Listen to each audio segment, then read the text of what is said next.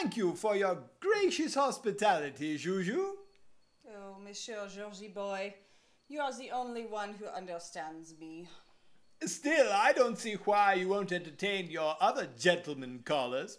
Two of those suitors are delightfully well-proportioned. One time, when I was on Broadway, I was... Fuck your Broadway. I'm going to die here in this heart-shaped monstrosity.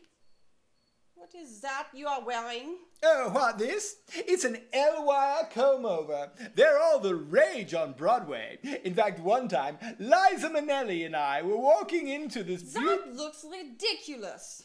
You look like one of those rave camp light-up Muppet people that keep trying to get me to leave this pathetic dwelling. Well, my dear, why don't you? Why don't you? Well...